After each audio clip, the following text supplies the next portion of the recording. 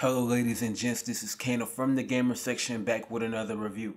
For today's review is on Deathloop for the Xbox Series X and S, PS5 and PC.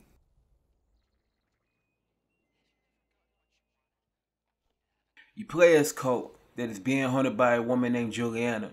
The whole game takes place in the course of a single day in a repeating cycle on an island called Black Reef. You are tasked to break the loop by finding 8 visionaries and assassinating them. On Juliana's side, her goal is to keep the loop going.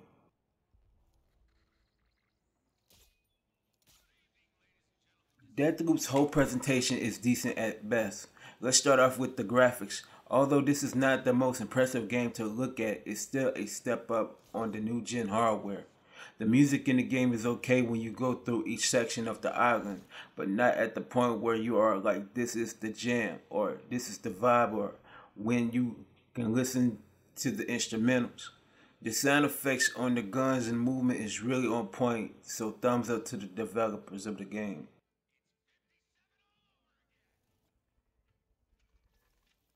Deathloop is a first-person shooter where you can shoot with the guns along with having different abilities in the game.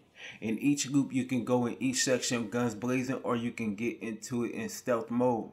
You earn attack skills, guns, gadgets, and powers. Honestly, this game feels so much like Prey and Dishonored that when you first play it, you feel the similar mechanics on that level. Each time loop gives you more time and freedom to kill 8 targets in the game. Each day have about 4 periods of time to explore, including morning, noon, afternoon, and night, and kill whenever you want to. There are about 4 districts in the island, like the Adam, Carl's Bay, Fristadt Rock, and the Complex. Depending on the time of day, the player's actions can reflect on the routines of others, and some of the people can get hostile. You will have to learn the targets and put it in the right order to eliminate each target using different weapons.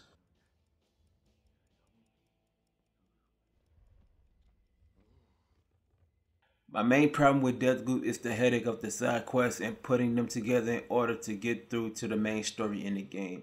You have to keep going through the loop over and over and over again and do the same things that you've done, and it gets really boring after a while.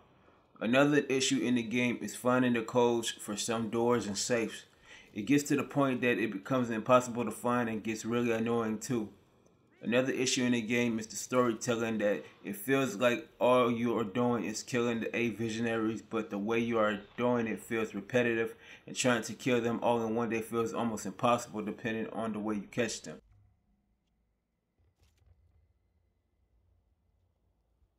For that, I give Deathloop a 2 out of 5. Thank you for tuning into the best place for gaming, and that's the gamer section. Be sure to hit the like button on the video and subscribe to the channel.